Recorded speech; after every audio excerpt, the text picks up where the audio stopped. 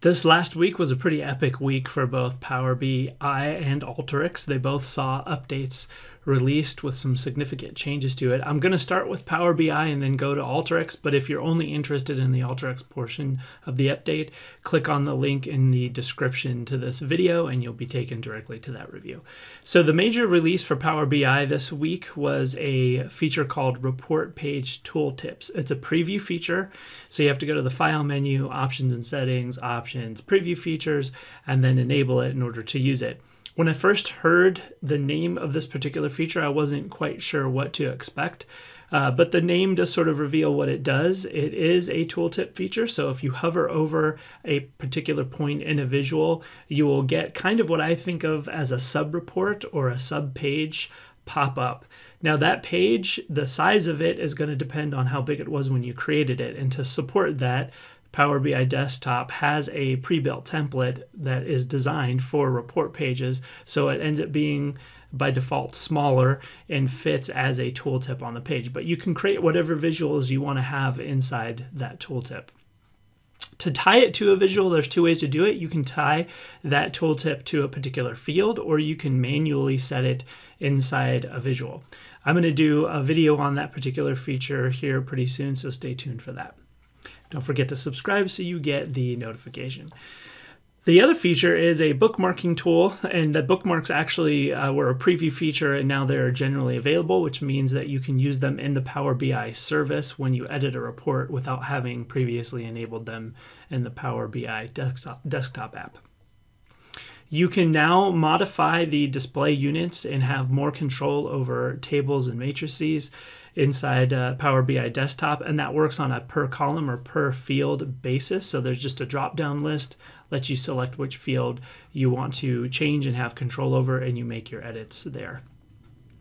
Another feature that I really liked and actually upvoted and told my colleagues to upvote it as well, as we all thought the same thing, was the ability to turn off the header in visuals when you publish it to the Power BI service. Sometimes that header would get in the way. It looks weird when users hover over the actual visual, it pops up.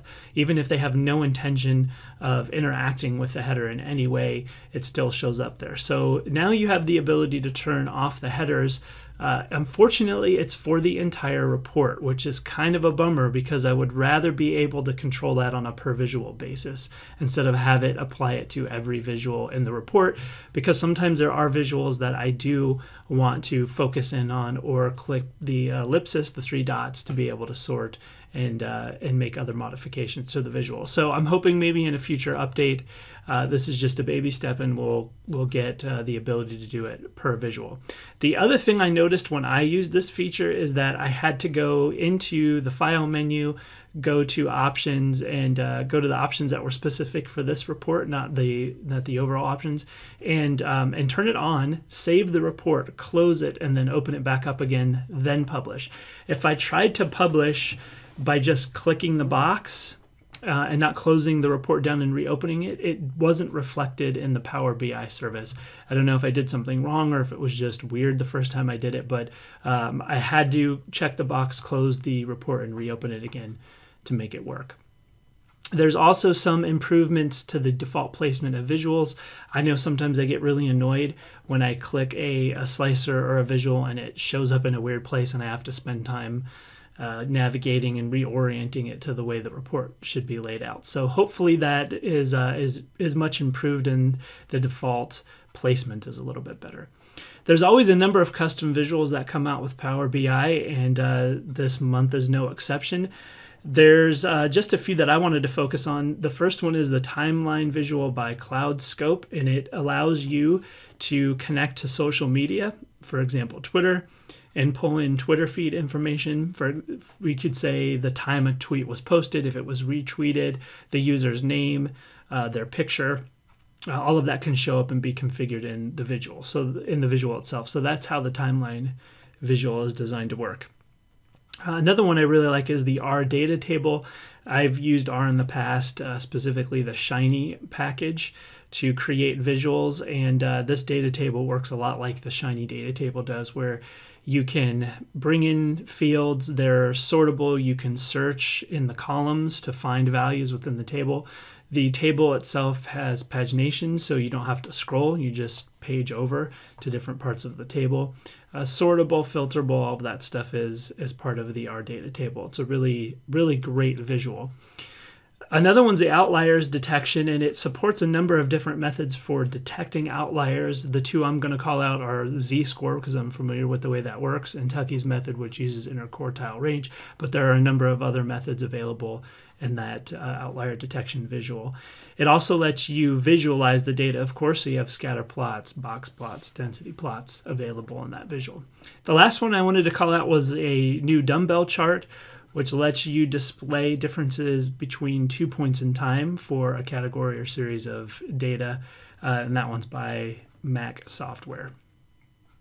There are some new connectivity options as well for SAP HANA. Now supports direct query, as well as support for the business warehouse in SAP.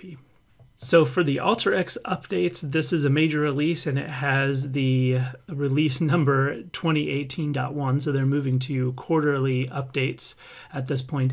And the licensing portal is now open, and that has changed from the previous way that we used to get downloads and license the software.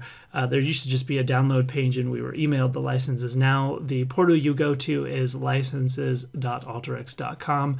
Again, the link will be in the description to this video, so you can get to it from there. Major changes in this release are around the Promote platform and Connect. There's also some tool updates. So for the Promote platform, there's the ability to use the Deploy tool to upload models on the Promote platform. You can also score models using the Score tool on the Promote platform, and then you can also manage the Promote platform credentials using Alteryx Designer. A number of data sources have been added, which is always good news. So the Amazon Athena connection, Redshift Spectrum, the Microsoft Excel binary file connections, Spark Direct, and the new Tableau Hyper connection is available. In the Publish to Tableau server tool, you can check the option to publish as a Hyper file. So those are all available as data sources and outputs now. For the tools themselves, the major one that I saw changes to was the filter tool. It's actually a little bit cleaner. It looks like a much fresher designed tool, a little bit easier to use. The expression editor is nice. There's some more date filtering and dynamic date options in that tool as well. And the input tool has better support for Excel features. Some other enhancements and really bug fixes that are in Alteryx Designer in this particular release have to do with an issue when you used to drag and drop an allocate tool or even click on that tool in the Designer. There was a lag before you got control back of the canvas. The ODBC queries would be erased when you updated the version from the old one to the new one, and that now has been fixed. You also have a little bit greater control over the containers, and one feature that I think is really nice is you can now disable the containers on the canvas rather than having to go over to the properties area and disable the canvas there.